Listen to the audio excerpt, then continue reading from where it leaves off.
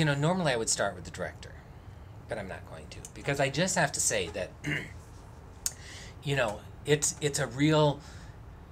a hard acting role that's in that. It really is. I mean, anytime you have to do nudity, it's not just emotional, but when you add all of that stuff on, to me, that's like, makes it even more difficult, because I think it's not even that nudity is necessarily a hard thing, but when you're exposed like that, and then you're emotionally exposed and everything else, it's like, you know what I mean? It's like this overexposure, and I would think that that's very, very hard to sort of focus, is it, and act? I mean, doing a being nude and then having to act and being very emotionally vulnerable is, for me, on that day, I think because I really trusted, you know, Laurie and I trusted the process.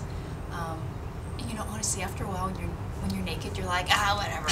You know, whatever, I'm naked. Here are my boobs. You know, it's just not, like, interesting anymore. So, I think for me, it made me just focus really on the acting and focus on the character in the moment.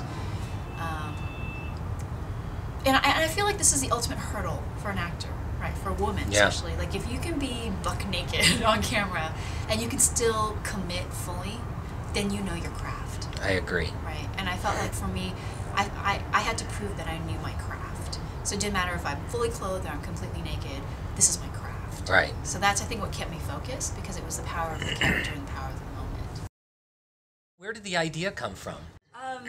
Well, I was in Beijing, and I was looking at some photographs in the National Geographic website, and this woman, her name is Tsou Joyce, and she did a photo series of a sculpture reproduction shop. So she makes, there was like a lot of different sculptures that were copied from classical works. And I just thought that setting was so white and beautiful, and I wanted to do something in that world. And then the white backdrop was screaming color, so I was thinking of color puddles. And then I have a history in art and art history. That's where my background is, and I decided that the Auguste Rodin and Camille Claudel story would match perfectly, so that's where it all started. You used lots of flour too, huh? Yes, we used 500 pounds of flour, which is literally half a ton. And my poor producers, everybody on the crew had to clean it up. You know, it was, we're shooting in Inglewood on this loft studio, and there was no elevator, it was just a stair. Well, so we had 50 pounds of flour, you know, on our backs going up the stairs, and we actually broke a shot back. Cleaning it up. I have to say, this is like the one project I'm glad I didn't produce. Yeah. Yeah, it was tough, but I had some great producers on set. Okay, so let's reverse a little bit, since we both have you here to talk about choices, because you know I like that film too, huh? We've talked about that, but not so much about the film, but the fact that you know, for you, it seems that these very sort of heavy, emotional kind of things are something that resonates. I assume that's true, right? So.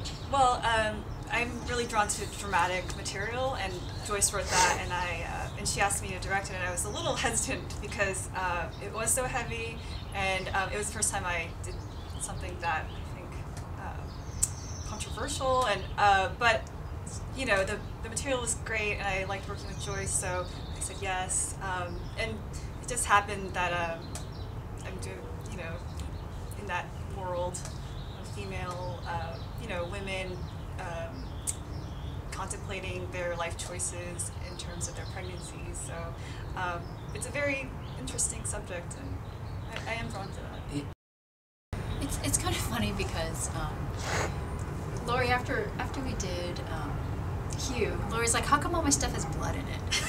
I know.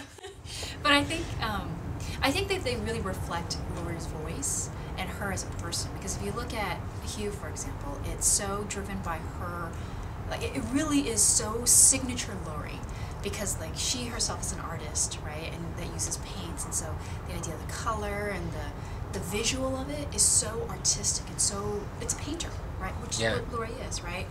And then if you look at choices, it's also Laurie, because it's about the woman's experience, and Laurie's deep. You're deep. Thank you. And because of her depth and her ability to really, you know, allow herself as a director to show that vulnerability in her, you know, through her actors and through her choices as a director, it really is truly her voice. You know, it's a reflection of who she is, and I think, and that's why I think she gravitates towards. I mean, I'm not to speak for This you. sounds correct. Right? Yeah. She gravitates towards stories that are deep, that are gonna make you feel that emotional rawness. You know, because I think Laurie is somebody who really channels that. Are you working on anything right now? I just want to Yeah. stick that in before we... It's actually very similar to this topic about women empowerment and choices. I'm working on a feature-length production, and it takes place in Beijing and also in Paris. It's about this Chinese woman who is HIV positive, and she is pregnant, and she has to deal with the stigma that is extremely severe in China, and it's still considered a gay disease. And there's a lot of misconceptions about that. And then she transverses to her life in Paris, where they have a completely different social, regard for HIV positive Right. people. But they also have a lot of stigma in terms of HIV positive women having children, and also because she's Chinese, there's some racial discrimination as well. So those two parallel worlds, kind of comparing, contrasting, colliding in this film that I'm embarking on. Will there be blood in it? I think so, yeah.